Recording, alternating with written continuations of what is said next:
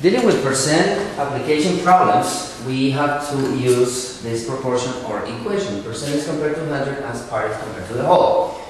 We have different kinds of problems for percents that are less than 100 and similar problems for percents greater than 100. In this case, 30% of 600, substituting the right values in this proportion, I know that the quantity in diagonal from the unknown term divides, so here 100 is going to divide, and the other two terms multiply.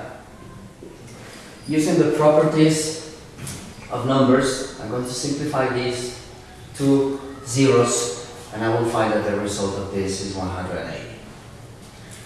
The second situation is related to find the percent. We are given the part and the whole quantities. Again here, since 30 is in diagonal from percent, 30 divides, and the other two numbers multiply, 8 times 100. So I'm going to simplify a 0 here, and I will get 80 out of 3. If I divide, I will find that this result is 26.6 repetition percent. In this example, 30 divides, it's in diagonal from whole. Remember to substitute the right part of this proportion, the right data, and then do the correct operation. So in this case, 60 times 100 divided 30. I simplify here. 3 divided 3 is 1, 6 divided 3 is 2, and the result is 200.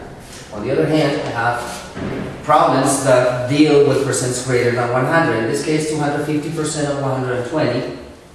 So I'm given the percent.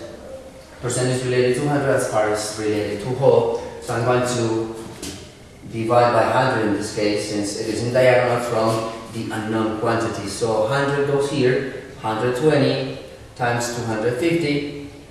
I am going to use the properties of operations, so I'm going to simplify by 10 up and down. Then I will simplify by 5. And then I will simplify by 2. 60 times 5, 300.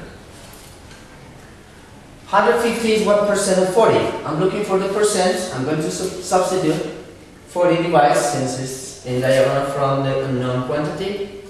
And I will multiply 150 times 100. I will simplify these two zeros. Then I will use simplification by 2. And I will see that I can still simplify by 2. And 75 times 5 is 375. Since in this example I'm looking for a percent, this is the only that appears with percent, since the question here is percent. Finally, I'm looking for the 120%, that is 400. I don't know the whole number, so I need to find it. Again here, this is in diagonal, the 120 divides, and the other two terms multiply. So, using the properties of numbers, I will operate this, simplifying by 10 up and down, divide by 2, divide by 2 again, and I will find that this is 1000 divided 3. If you perform the division, you will find that this is a repeating decimal, 333 and 3 repetition.